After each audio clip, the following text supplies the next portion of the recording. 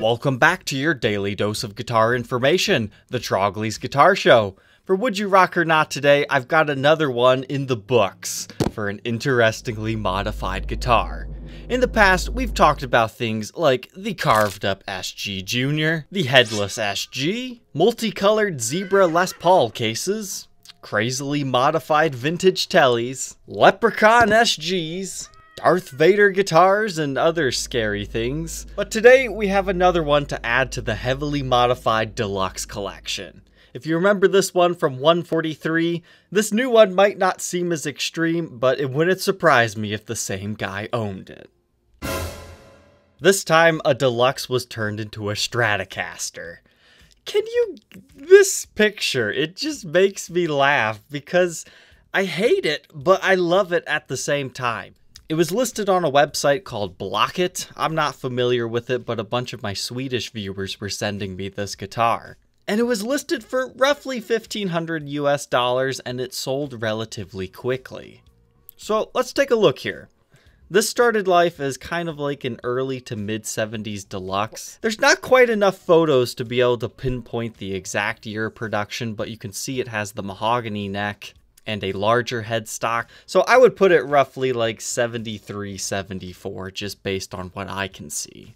The ABR1's a good giveaway of that as well. So that means it originally looked like this, just for reference. You had, count them, 1, 2 mini humbuckers, only 4 knobs, and a 3-way toggle switch right there.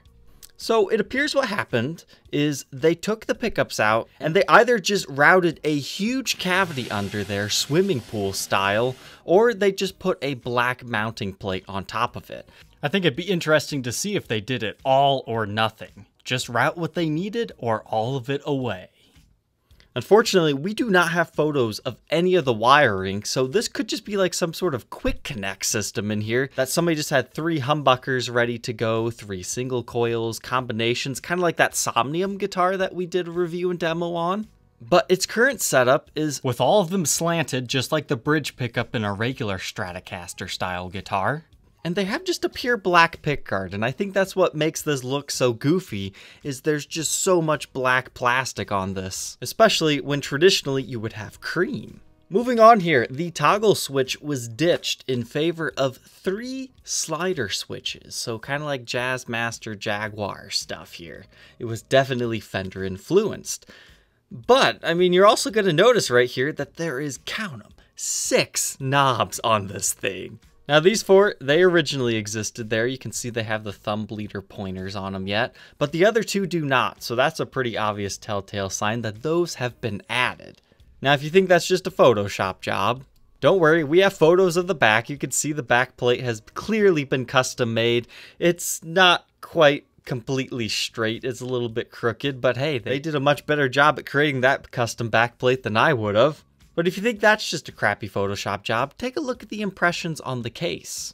You can see an extra impression of a knob. Yeah, that's easy enough just to copy and paste over, but the slider switches are also there. So that tells you this just has to be real. So what do these knobs and switches even do? This is something I'm not going to be able to answer. The guitar's already sold, who knows where it'll show up next. But the first thing I could think of is the switches in place of the toggle switch are just for on and off of each of the pickups. So you can have all 3 on, you can have just the middle pickup on, you could have the neck and bridge, something you couldn't normally get on a regular Stratocaster. But then what are your knobs doing? The only thing I could think of is independent volume and tone controls of each. But who knows what they could have wired this up for, because there's a bunch of funky stuff you can do. Or maybe it's kind of like I was saying, this is built on like a quick connect system that somebody jerry-rigged in their house, and maybe there's additional options for the different pickups that they might have had with it. I would love to hear your guys' thoughts in the comments section below, because I'm not a wiring wizard, I don't know all the secrets. But besides those modifications, I mean, this just seems like a mid-70s deluxe. You're going to have a maple top with that traditional cherry sunburst finish. Based on all of its other features and it having an ABR1 styled bridge and tailpiece, this pretty much has to have a pancake body, but we don't have any photos to prove that. But the back of the guitar, traditional mahogany, it doesn't even look like it's been played all that much despite being heavily modified. It could just be the photo angle. And it looks like you still have the original double ring Kluson style tuners and Les Paul Deluxe headstock, the nice large Norland era headstock there with the rosewood fretboard. I had some people disgusted by this, but this just looks like somebody needed a Stratocaster style guitar. It's functional, and somebody had to like this guitar enough to do this. However, keep in mind, 70s Les Paul Deluxes, they weren't always as valuable as they were today. Sometimes it was just what was available. Now the case, it's a Generation 2 chainsaw. I mean, those weren't really out till at least 1978-79, so that was added after the fact for this guitar, unless it sat around in a store forever. But I hope you guys enjoyed taking a look at this guitar. Now, unfortunately, there were no playing samples of this instrument available, which is kind of saddening. I hope one day this will surface again. But let's go ahead and listen to a few other single-coiled Gibson guitars.